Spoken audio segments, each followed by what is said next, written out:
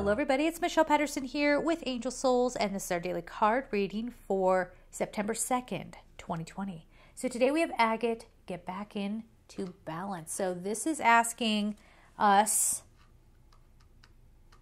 to just give ourselves a chance here, okay?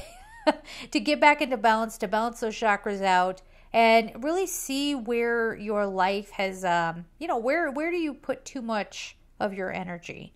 If it's more into work and not into family, or maybe you're just so family focused, but you're not doing much for yourself as far as contributing an energy into a project or something like that. This is definitely asking you to take a look at where you're not giving enough attention. For some of you, this is not giving enough time and attention for your spiritual growth and for your spiritual practice.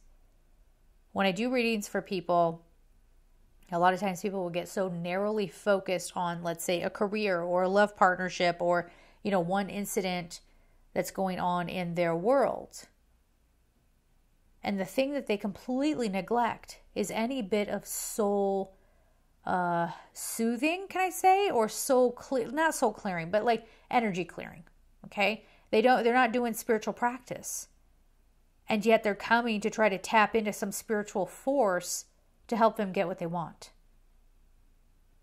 This is where we need to balance, especially in the months that are coming. We need to get prepped for that. So we need to be in a good frequency. Every day needs to have meditation. Every day needs to be having movement. Every day has to have good nutrition and hydration and, doing whatever it is that makes you happy.